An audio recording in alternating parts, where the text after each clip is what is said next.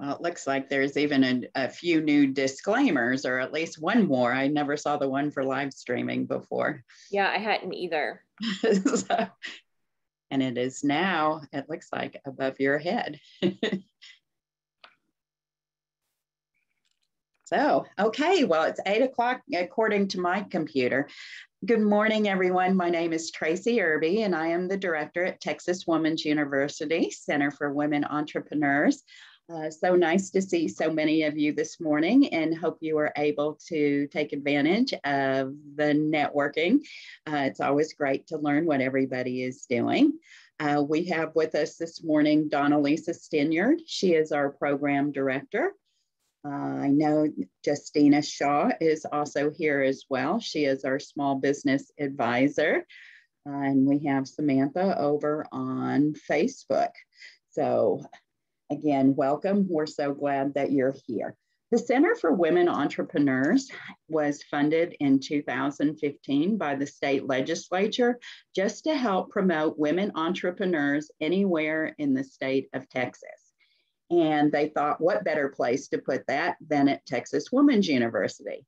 So we assist women through small business advising, funding, networking and training events like this, and research into women in business, women entrepreneurs. We are a part of the larger Jane Nelson Institute for Women's Leadership. The Institute is dedicated to preparing women to take on successful roles in business and public service to ensure women have the education to establish careers as successful C-suite executives, the skills for building entrepreneurial businesses, and the framework needed to run for public office. The other centers besides ours is the Center for Women in Politics and Public Policy and the Center for Student Leadership. So again, we're excited to have all of you here today, and I will go ahead and introduce our speakers.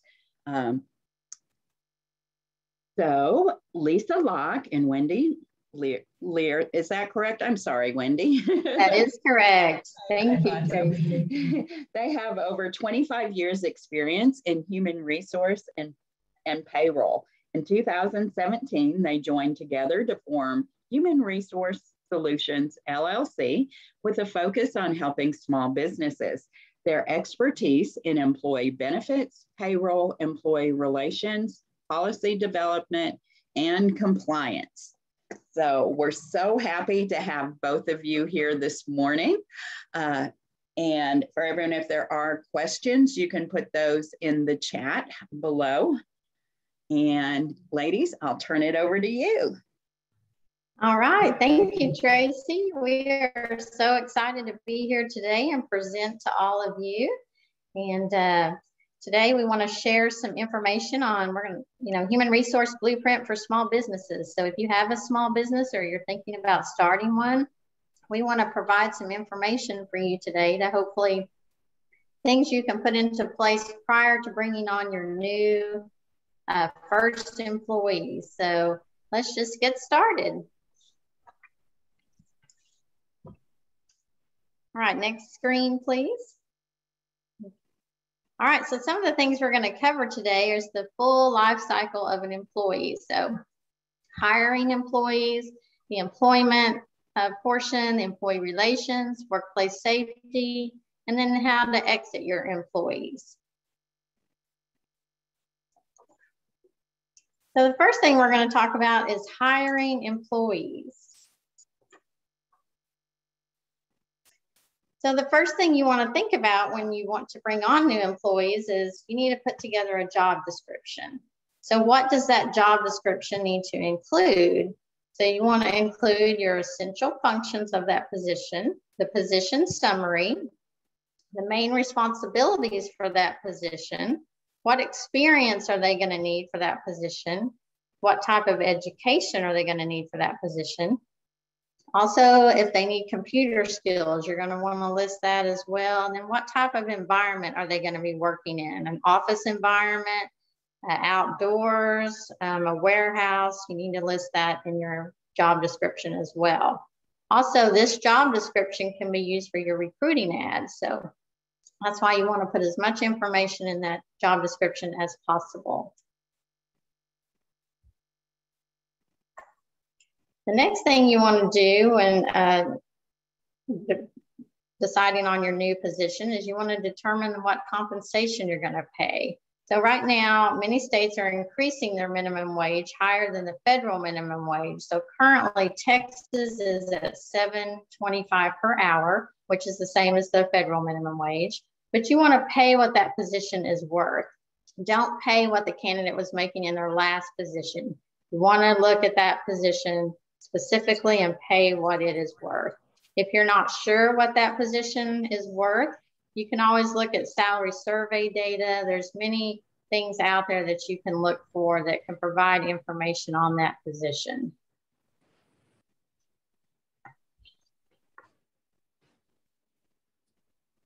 All right, next slide.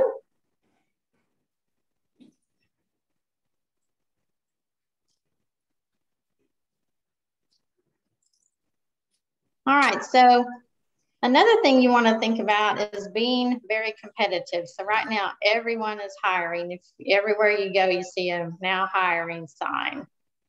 So a lot of things that people are looking for when they're looking for a job is they're wanting companies that offer possibly a flexible work schedule, and now even more than ever, remote work if possible, learning opportunities, competitive benefits, employee appreciation days, such as it could be simple things like bringing in lunch once a week for everyone on the team, or taking everyone out for a team building event such as bowling or some fun activity. Also, people are looking for a balance between their work life and their personal life.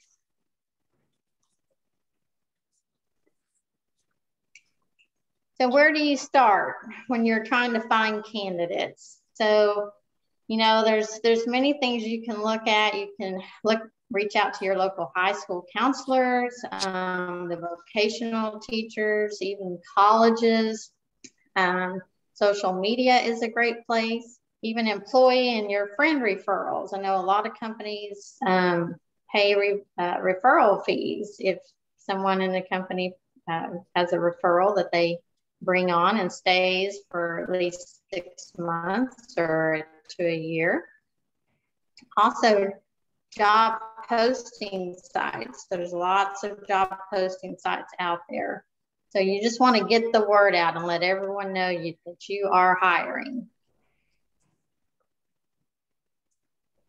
So what are some good job posting sites to post your position on? So some popular ones are Indeed, LinkedIn, Glassdoor, Career Builder. There's also a lot of specialized job posting sites that are for your particular industry. So I know with the restaurant industry, there's a site out there called Poached. That's where you can post your jobs. You can look for people to hire. So just, look out there for your particular industry and see what's offered.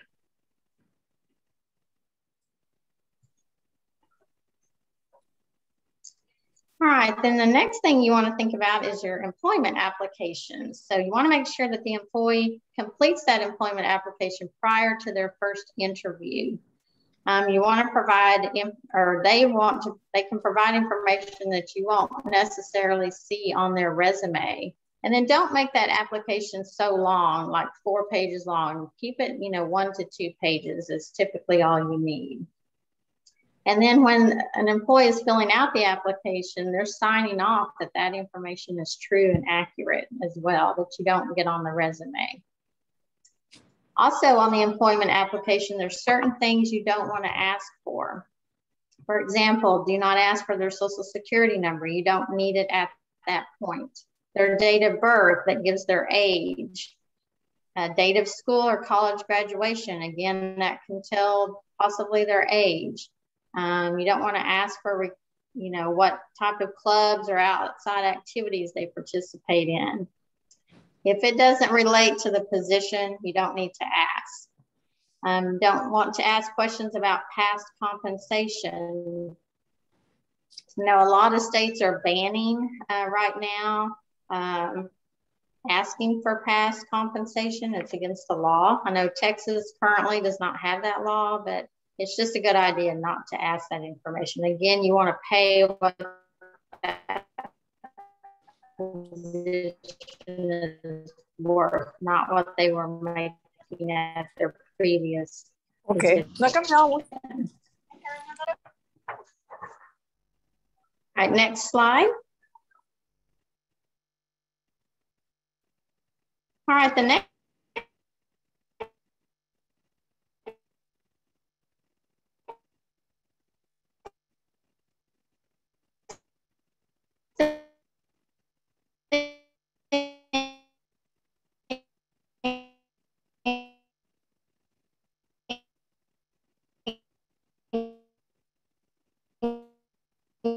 Wendy, we're having some trouble hearing you.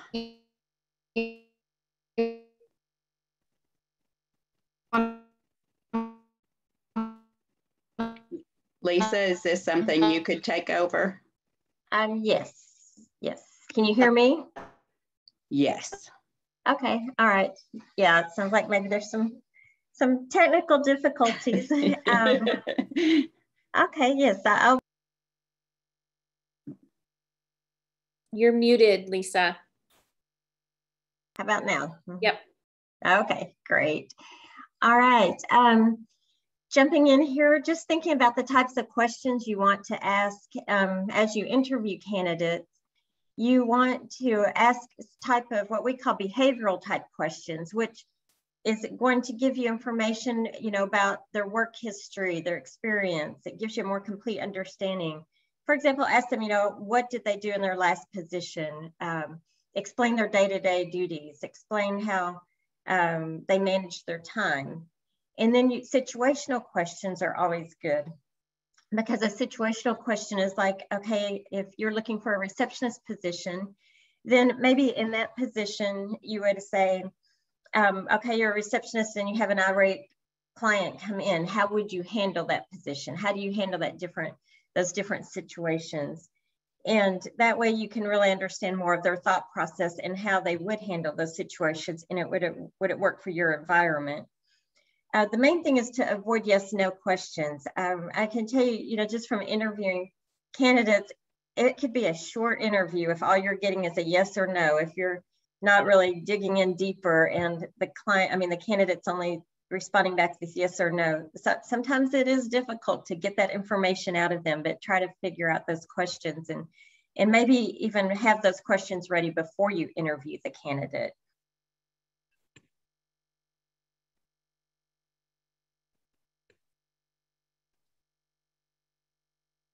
Okay, we're trying to change the slide.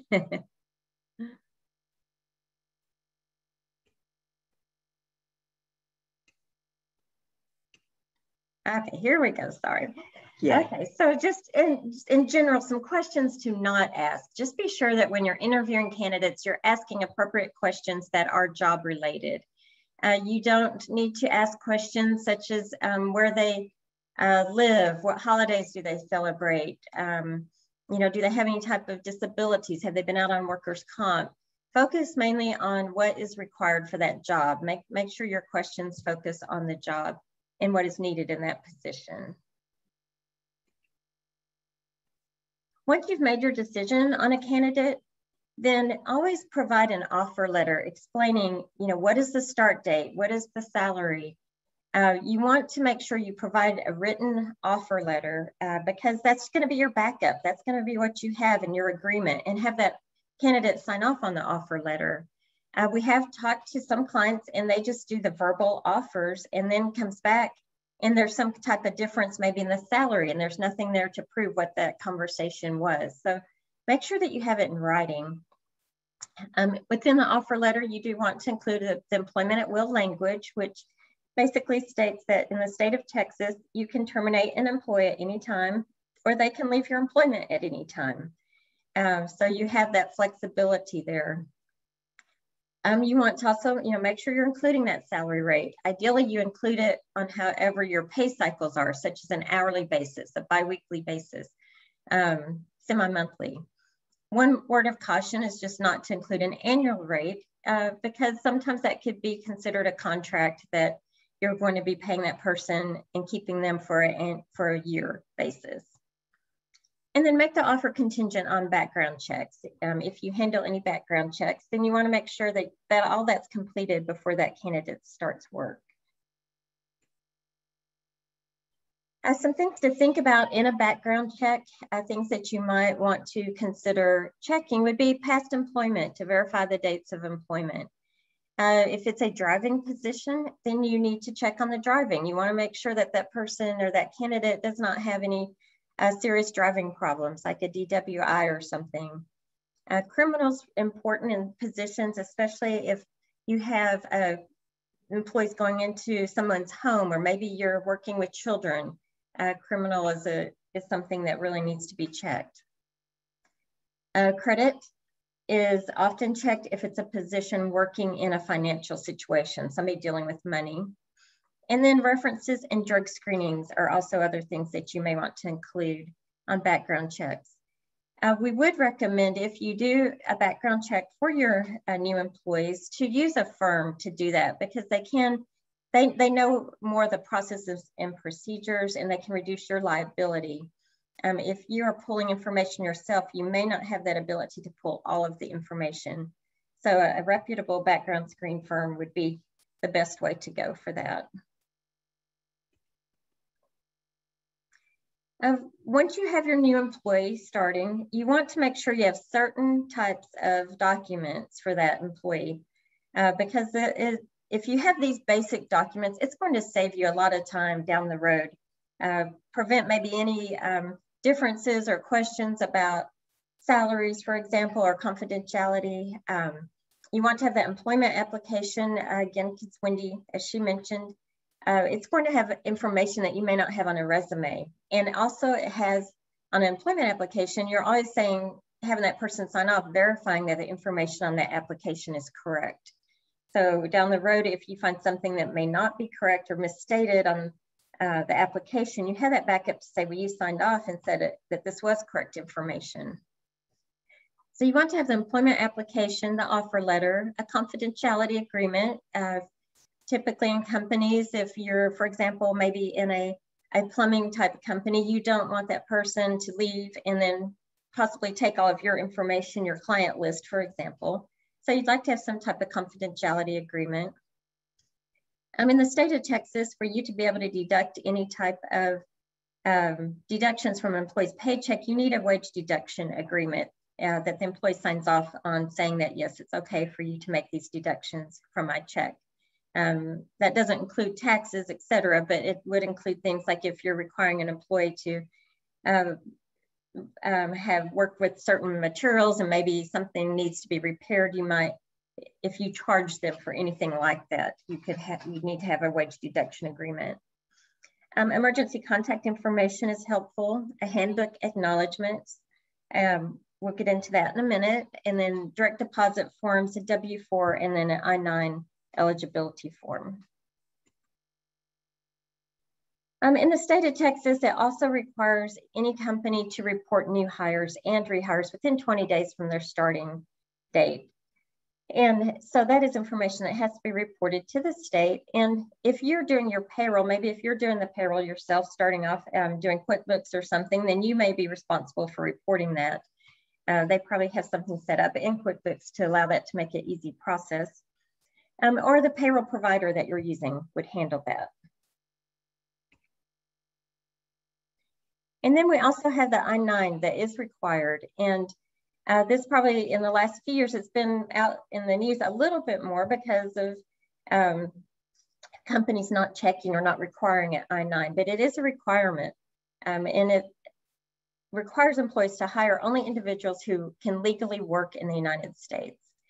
As an employer, you should read those instructions on the I-9 form to really understand what is required, what you can ask for, and what are the required time frames to get that information. Because there are certain documents that you can ask for, and you want to make sure that you understand that and you're not asking for something that's outside of the list. And then you should always keep that I-9 paperwork separate from an employee file. So you would want to have a separate file for your I-9s.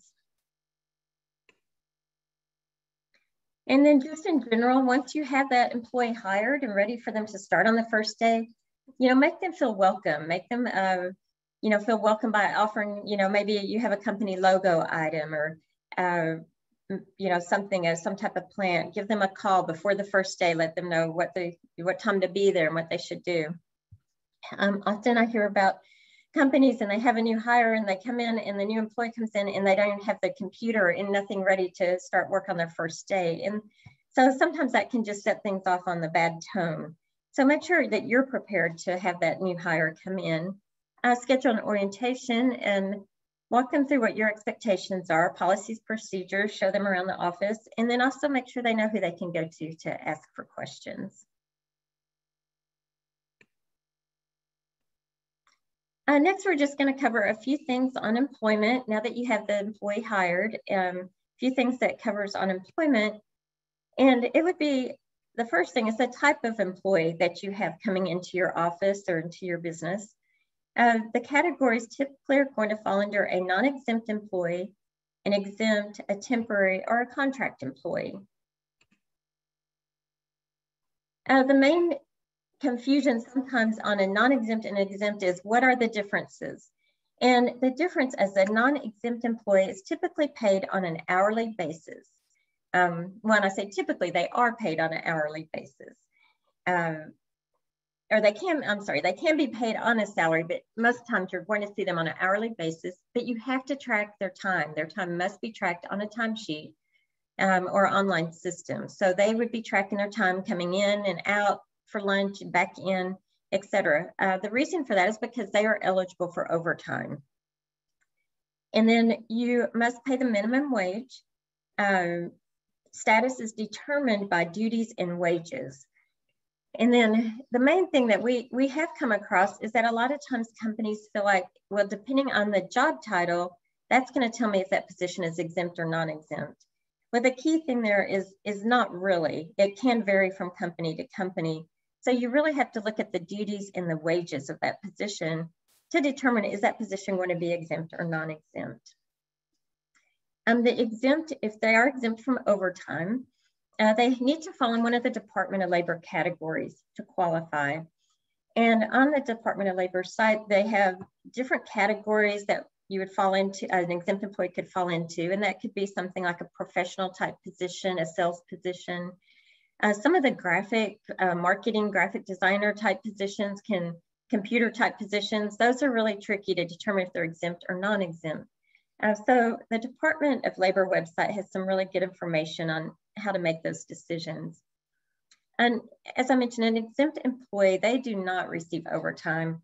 They're paid a set salary. There's no hourly minimum wage, but you do have to pay them a minimum weekly wage. And it's also really difficult to dock pay for time off. So whereas a non-exempt is paid for the hours worked, an exempt employee in some situations may be paid even if they're not, if they're taking time off due to a personal reason or something. It depends on some of your other policies. You may also consider, is this position going to be part-time or will it be full-time? Part-time is typically paid on an hourly basis. And you can have an exempt employee part-time, but it would be paid on a set salary. But also, if you're offering benefits, you need to check your benefit plans to determine eligibility. If they're full-time and they're non-exempt, you should only pay overtime on hours worked over 40 per week. One of the clients that we worked with, they were paying overtime on any hours over 37 hours a week because 37 hours was their average work time frame. So they thought after 37 hours, I need to be paying overtime. That could get expensive. So you want to make sure you're only paying hours, overtime on hours over 40. That's your requirement. And then if there's any benefits that you offer, those are some things to check when you're determining if somebody's part-time or full-time, is how that affects your benefit plans and would they be covered under benefits. Another option that a lot of new employers are just starting up may consider is to get help from a temporary agency. And a temporary agency, they are responsible for paying the employee, paying their benefits and their taxes. So it takes that burden off of you. However, you are paying not only the employee's salary, but you pay a certain percentage above that salary because to that temporary agency, because they are going out and finding the candidates for you. You may also have temporary employees on your company payroll. You can hire somebody directly as a temporary employee, but we would just recommend that you make sure it's for a short-term assignment. You don't want to have a temporary employee on your payroll for 6 months, for example, because in that time frame, typically that's going to be a true employment position, and that employee could be missing out on benefits offered to regular full-time employees. Starting up a business or new companies may often think about interns to fill in and help out with some of the duties needed. And temporary employees, that usually is where an intern would fall. Most likely it would be an hourly temporary situation there. So that would be something to consider when you're trying to determine what employees you need for your business. A lot of times companies are considering contract employees. And a contract employee would be somebody that is paid not through your payroll, but on a 1099 basis. They may have their own business set up. They could have like an LLC, it'd be or something set up that you would pay them directly on a 1099 and not through a W-2 situation. The thing with the contract employees is that it is an area that the IRS is closely looking at, and they continually look at. As a contract employee, you have to consider, are you setting the hours? As you, the manager of the company, are you setting the hours? Are you requiring that employee to be there for a certain time frame? Are you actually paying any of their expenses? Are you providing the supplies, the tools? And by chance, are you giving them time off? Are you allowing them to be on any of your benefit plans? So if that's the case, then you need to think about, is this really an employee or a contract employee? Because usually the IRS would lean towards that's going to be an employee and they should be on your payroll. One of the main reasons of that is because as a W-2 employee, the IRS, you're paying their taxes, and also that employee is getting the benefits that somebody doing a like job is getting. So that's one area that's always being looked at closely. Employee benefits. Starting off in a small business, I know it's really tough to think about benefits and what can you offer new employees. So there may be some things that you can do. They are an effective way in retaining employees as well as recruiting for new employees. Some things that you could consider would be some time off plans, vacation, sick time, paid time off, PTO. And there may be some benefits that you can offer that would not be as expensive. You have basic benefits that are medical, dental, vision, life insurance, disability, and typically a small company would offer a simple IRA. As a company, you may pick up a portion or all of the cost. And then if you are offering benefits, that is another level of compliance you need to think about, because all the benefit plans, there are going to be different communication guidelines you need to present to employees, make sure that they're aware of the benefits, you're enrolling them at the proper time, et cetera. And so that's just a whole nother kind of level of compliance and things that you would need to think about when you start adding employees to your workforce. A few things we wanted to touch on in the employee relations section is going to include the main item is an employee handbook for your employee relations. And a lot of times companies think, well, I just have one employee. Do I need an employee handbook? Well, you really should have one.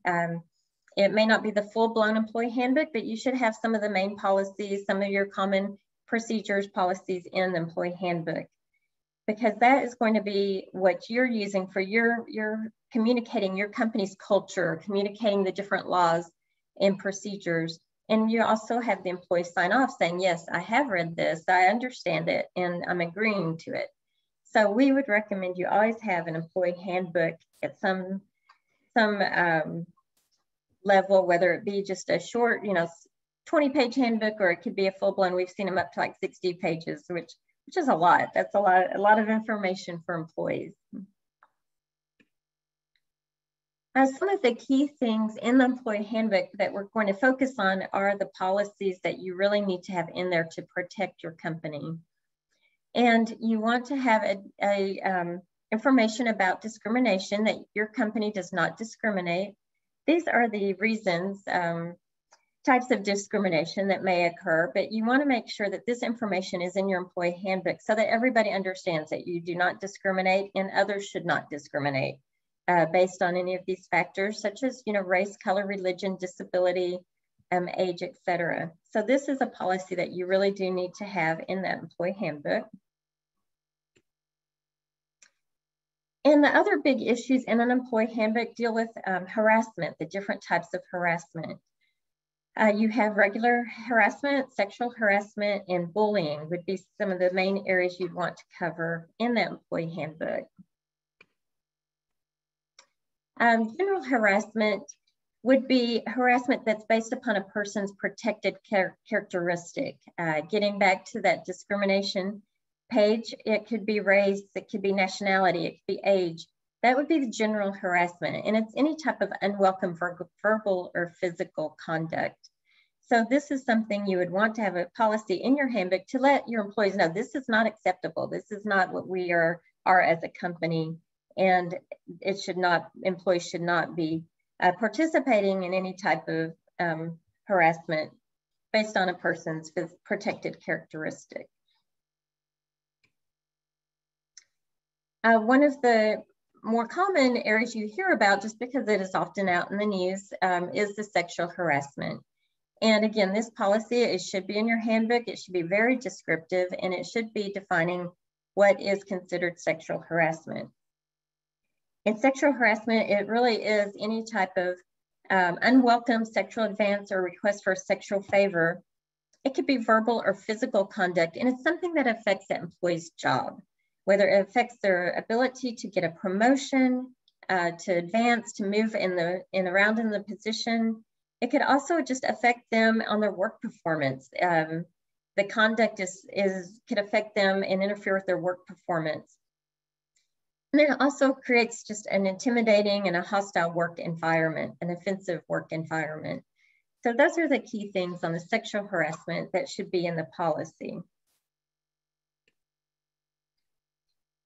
One note on the sexual harassment is that effective September 1st in the state of Texas, the employers that have at least one or more employees now need to comply with all of the sexual harassment training guidelines, et cetera, and have this policy in their handbooks, and they should have it available to employees. What the state has said is now that managers, supervisors, and others who work in the interest of the business may be held individually liable. And so that's something really to take into consideration. Really, with any type of business at any level now, you should have that training for not only yourself, but for your employees about what does constitute sexual harassment. Since this law is so new, we don't know how some of the issues are going to play out, but common thought is that we'll see more claims in regards to sexual harassment in the state of Texas. Bullying is another type of harassment. And we see that a lot if it's just persistent, inappropriate behavior. It's malicious. It's something that's intimidating. It's an employee intimidating another employee, or just verbal abuse, physical, hopefully not physical, but that could happen. And so it is just in general bullying. And you want to make sure you have this policy in your handbook to make sure that your employees know this is not acceptable within the workplace. Another item in the handbook you would want, and then as well as how you would act out upon receiving any type of complaint, is in the handbook you want to explain how you would handle any of the complaints that come across for discrimination and harassment. As a manager or business owner, you want to make sure you're listening to that employee's complaint and act quickly to investigate the incident. You want to make sure that you're documenting the findings so that you have the notes. and then taking any corrective action if needed. One of the key things is to follow up with the employee. Let them know that you are researching or you are investigating that complaint and you take it seriously. By as a business owner or a manager taking those steps and showing the employee that they are taking that seriously, it may prevent them from going to an attorney and then getting some type of lawsuit against you. And then also you may need to obtain guidance from a professional, whether it be a human resource professional or an attorney. Okay, jumping over to another item that should be in your handbook would be the performance reviews. And you might discuss this, you don't need to go into it in too much detail, but it is something that employees would be looking for, and it helps you in regards to some type of disciplinary action if that employee is not performing their position well. So performance feedback, typically you're going to see companies say, well, we do an annual performance review, which is great. A lot of times they're doing that and it's more documentation. Is it really the best way to do it? Maybe not, but I think personally, feedback throughout the year is the best. Provide that employee the feedback throughout the year on how well are they doing that position? What are they excelling in? What can they improve in? And are there some areas that you can offer additional training, for them so that they can do better in their position? If you get into a situation where this employee is just not performing the position and they are not able to either do the position or it just is where they need improvement, then you need to discuss that as soon as as soon as that you notice that there may be some issues. Discuss the performance with that employee and tell them what your expectations are and how can you help them improve, and then offer any additional resources. You need to have that documentation of those discussions, whether it be, starting off typically with verbal counseling, a verbal warning, and then maybe the last step would be a written warning with a performance improvement plan on what you expect for that employee. You want to have that documentation for a couple of reasons, to show that you did try your best in helping that employee, but also if that employee files for unemployment, then the unemployment agency would ask you to provide that documentation. A couple notes on workplace safety. Because unfortunately this has become a bigger issue that we've seen in the last few years, it is something you need to consider as a business owner and manager about discussions on workplace safety. It could be, workplace violence. It could be any act of intimidation, harassment. That gets back a little bit to the harassment that we talked about earlier. But it also could affect, employees, clients, customers, or visitors. You want your employees to feel safe in the workplace. And by doing so, some of the suggestions that we have are to keep updated emergency contact information for all your employees so that you would know who to contact if something came up. We recommend you need to know who's in your workplace. If you have visitors and clients coming in and out all day, you need to keep a visitor log to know who's, coming back past the receptionist office. Have them log in so that you know who's there. This to me would be particularly important, for example, like in a children's gym situation or anything involving children. You want to know what parents or who's in that area, maybe watching their children practice gymnastics, etc. So keep a log of that. Also keep first aid kits available and know the floor plan of the workplace and where the exits are located. We recommend having an emergency action plan and making sure your employees know what to do. Make sure they know the escape routes. I know it could be some difficult conversations to talk about, but it is something that you want to be prepared for. And actually, many of the police departments have training on this as well, which is a really good resource. We always want employees to be aware of the surroundings and to let you as a manager, business owner know if they see anything suspicious or hear any comments. They need to take those seriously. And then the last step would be on exiting employees, whether you're terminating an employment relationship or the employee is leaving. The best way to handle any exit is to be respectful. Treat that employee with respect. That is the key, just because it could prevent so many different issues down the road, and they feel like they left on good terms. And then have a standard exit process. Make sure the employee knows what to expect, what they're going to receive on their final paycheck, how that's going to be calculated. Is there any benefits? How will those be handled? Make sure if they have office keys, make sure you're getting all of that back. You want to make sure that they don't, go off and have your office key. So these are just things that to have would be a recommendation, to have a checklist in regards to an exiting employee. And then just some final thoughts on what you should do as a business owner or manager.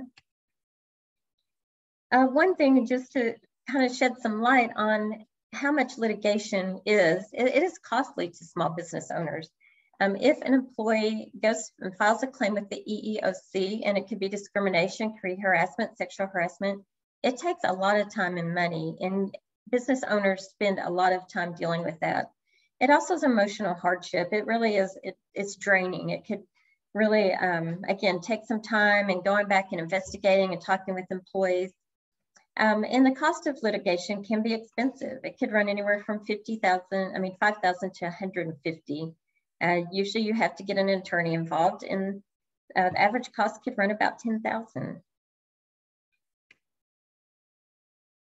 Some things that you can do as a business owner is to prevent employees from filing any type of claims, and just to create that good environment is to treat all employees with respect. Again, listen to the employees' concerns. Make sure that they feel like they're being heard. Establish procedures for employees to express concerns, and make sure that you're following those procedures. Make sure that you're not deviating from one procedure to another by employee, because if that goes towards a jury, they're going to say, why did you not follow that established procedure? And then investigate concerns and follow up with the employee. Make sure that they know that you did handle that situation. They don't have to know all the details, but let them know that the situation has been taken care of. Document your conversations, and do not retaliate. Don't retaliate against the employee. Make sure others in the workplace don't retaliate against an employee for expressing a concern. More along the lines of the documentation you need is just make sure you have those required documents that we mentioned earlier, and have that employee handbook. Ensure your employment documents are in compliance, that they are up to date. And then depending on the business size, there are employment law posters that need to be displayed, and those are a requirement. So you want to make sure you have those. Provide training. Again, it could be the sexual harassment training, it could be discrimination training, but there are great resources in regards to training that can be provided. And then get it right from the start. And what we're saying there is start at that ground level and really build upon that, because if you have the right documents in place, the right policies and procedures, it's going to be easier for you to grow your business, knowing that you already have the HR processes in place. And some resources that we would recommend that are really good one is the Society for Human Resource Management. You don't have to be a member to get some information. It is a great resource. Some of the information is required to be a member, but others it is not. The TWC for Texas has some great information online for businesses, as well as almost an employer handbook, if you will, to tell you how to handle different situations. The IRS government is a great site. Again, it has some information, small businesses, starting up your business, what you need to do, and some policies you should have in place. The Department of Labor has some great information. And then feel free to always reach out to us, Wendy and myself. We would be glad to answer any questions that you may have, and be glad to provide resources if needed, or even contacts if you need contacts for training or benefits, etc. So we really do appreciate your time this morning, and hope that it's provided some information as you continue to grow your business, or even thinking about hiring that first employee. I know that that's always exciting, but there are some things to think about on the HR side to just get in place so that you have everything there that is set up to begin a successful relationship. So we really appreciate your time. Thank you. That was such great information, a lot of it too. So there's really more, it seems, that entrepreneurs need to know when they are going to start hiring. Donna Lisa, do you have some questions? So I do. So the first one, Lisa, I know you talked a little bit about interns, but you talked about paid interns. So what do you do? Because I know a lot of businesses will have the unpaid interns. What are our role and responsibilities as employers to an unpaid intern?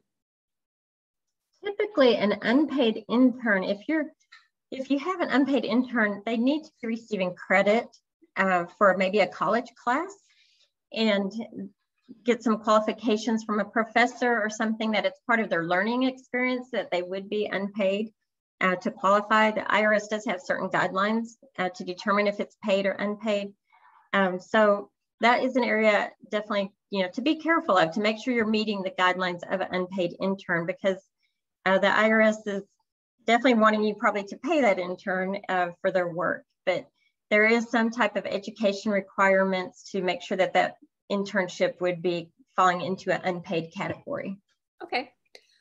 So we know, like, a lot of times as solopreneurs, and we're just kind of stepping in, maybe we've got a business where our family comes in to help.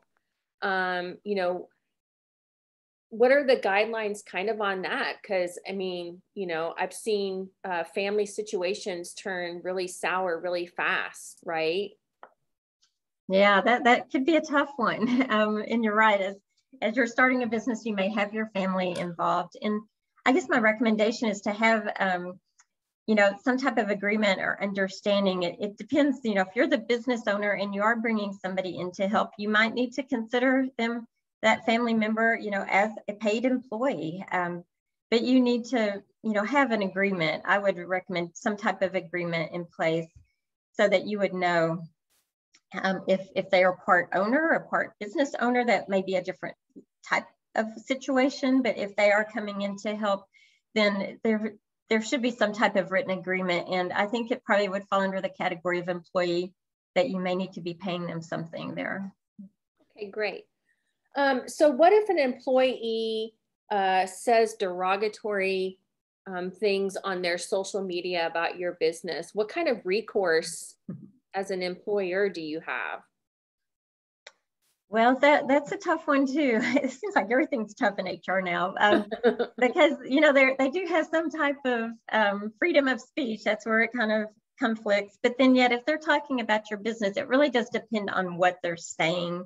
There are certain things that somebody can say on social media, such as maybe something about wages, that they are protected and they can say that. But there are, depending, on other things that they're saying, I've seen recently even where companies have been able to fire an employee because they did put something out there in a belief that tied in with the business that didn't agree. And so they were able to fire that employee because of that. But there are certain things that an employee can put on social media and they're protected under certain laws. So if, that does happen, then I would recommend talking with an HR professional or an attorney if you're getting to that stage where you want to discipline them or consider firing them. Would it be something that you would also address inside of your employee handbook? Yes, that's good. Good comment. Within your handbook, you should have a social media policy. Okay. And that is becoming more important. You would want that social media policy to explain what you think is appropriate on social media and how you'd handle anything out there that's derogatory towards the company, employees, etc. Okay. What are some important things to include when you're documenting a conversation with an employee? The main thing is, to include as you document it, and I'm assuming it's performance related, would be, what is the situation? Give an example of what the employee is not doing. That always helps. And talk to the employee and let them know, this is an example of where I see you not performing. So provide that example, document it, and that you've talked with the employee, that this is what your expectations are. This is what they need to improve in. Yeah, you need to see improvement. For example, maybe it's just computer skills. They need to improve their Excel computer skills, for example, and then offer, we've offered to, send them to an Excel class.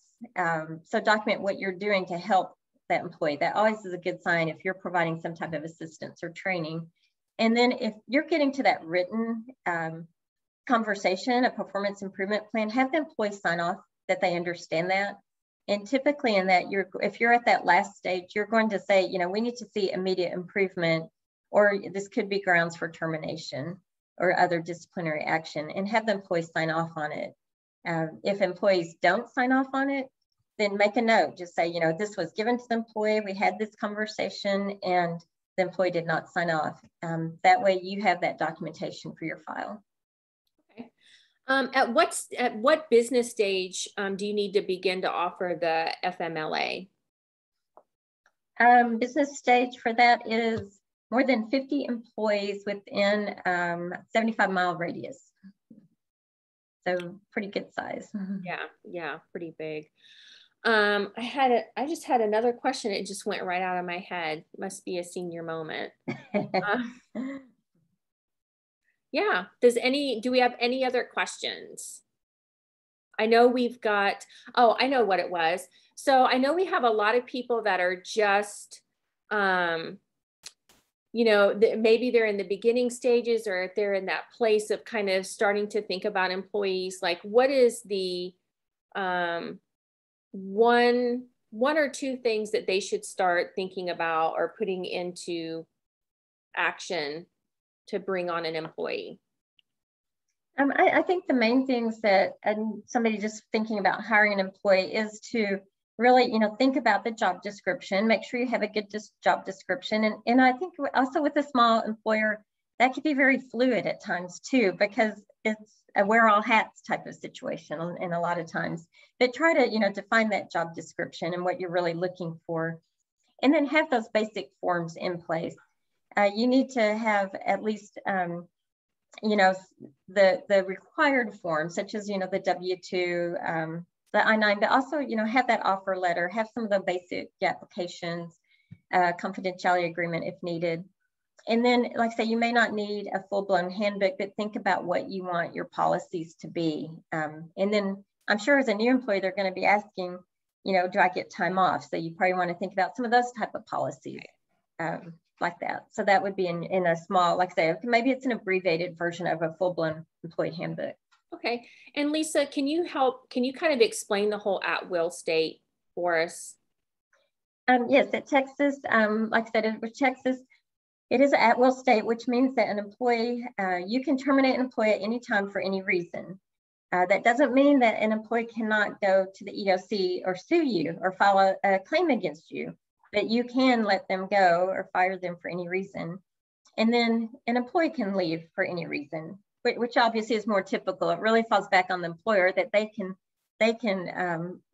let go an employee. They may not have to do the written steps that we suggest, like the performance write-ups. They could fire an employee at any time for any reason, but you also still are at risk that employee can go and file some type of EOC suit against you. That doesn't prevent that.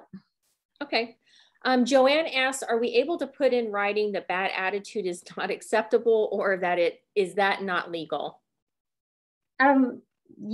It's hard to define. Bad attitude in general is hard to define. And I would recommend probably explaining, what is that bad attitude? Is it yelling at the customers? Is it how you interact with other employees? Try to define that bad attitude. And that would be much better, because I think attitude is, it could be so broad and it could be varied off of different opinions.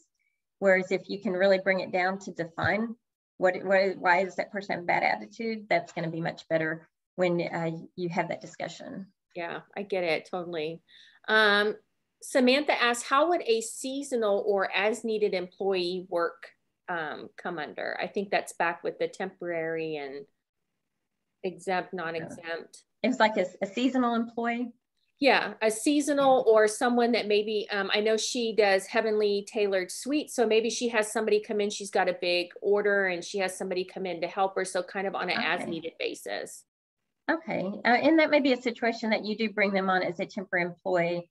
If you know somebody or you hire them yourself, then they would just be a temporary employee and under your payroll. And last question from Shay. She wanted to know, what are essential standards or topics that should be addressed in an HR handbook? Well, besides the ones that, we talked about with the main policies, you might also have, there's so many right now, because when I immediately comes to mind, you want to have, what about bringing weapons into the workplace? Smoking policy, you have a smoking policy. Do you have a disability policy, how you would handle employees or candidates with disabilities? What is your time off policies?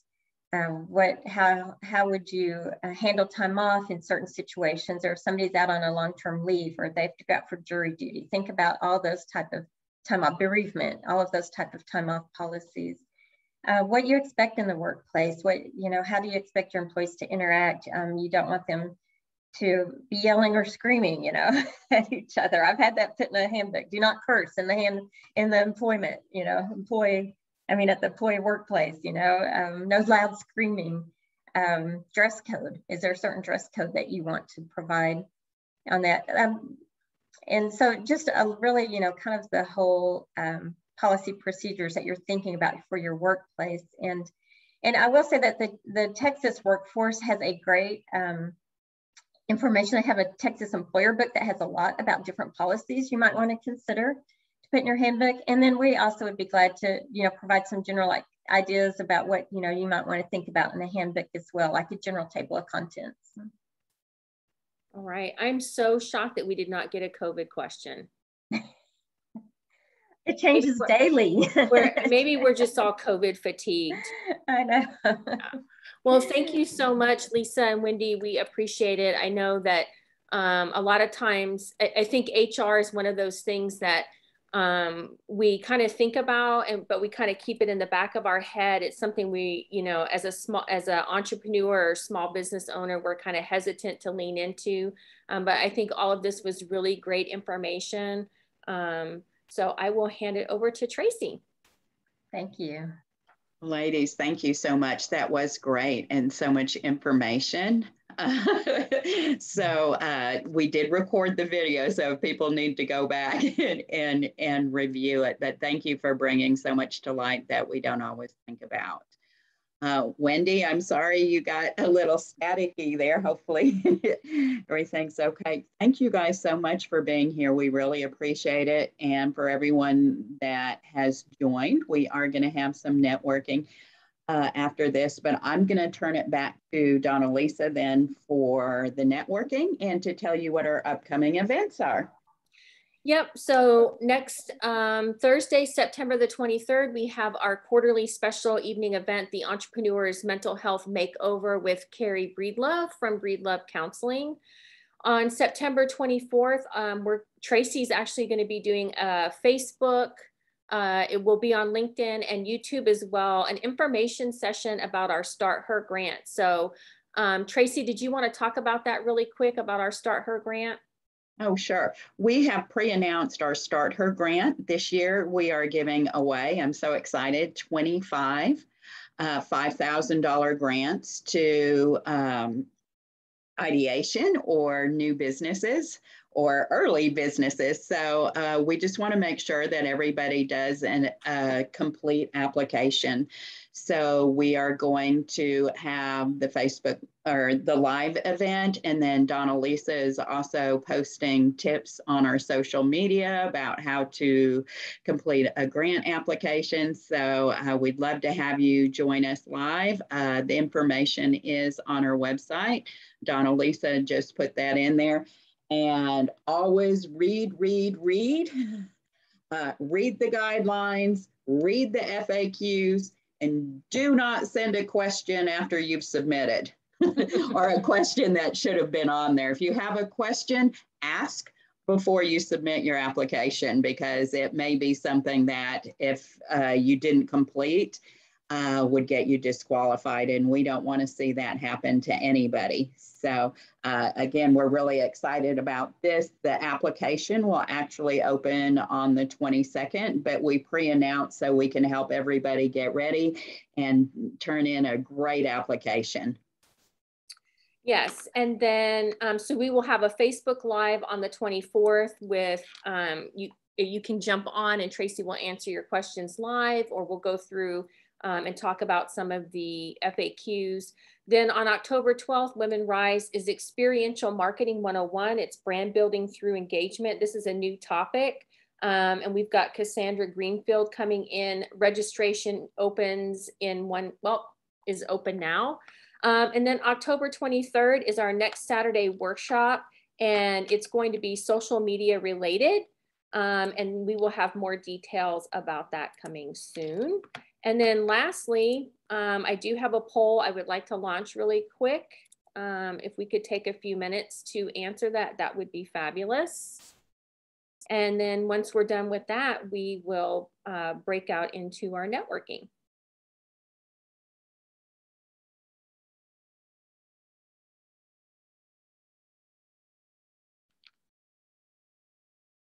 Can you see the poll? Okay.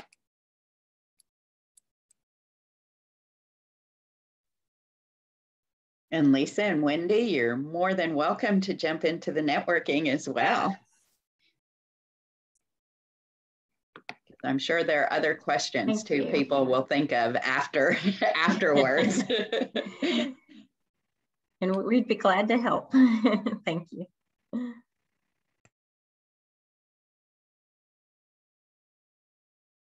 We'll just give it a couple more seconds here.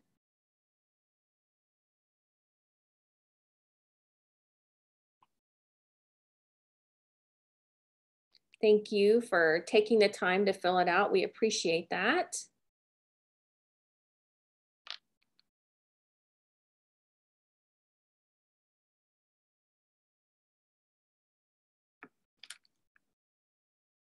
All right, we'll go ahead and end.